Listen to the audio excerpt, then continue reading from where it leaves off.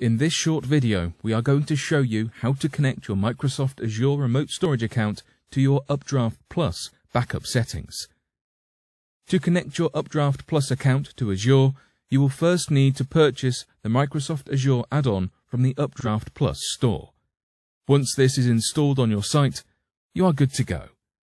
When logged into your UpdraftPlus dashboard, select the Settings tab. From here, pick the Azure drive from the Choose Your Remote Storage list.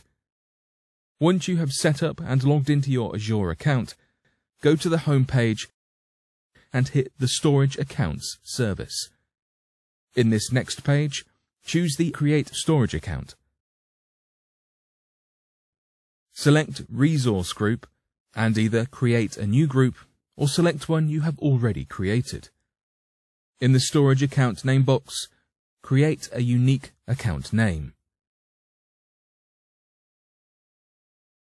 Next, select your location and then the Next button at the bottom of the page.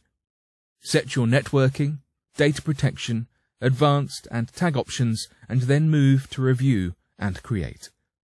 If the validation process is successful, you will now have the option to create this new storage account. Press the Create button when you are ready and the new resource will be deployed.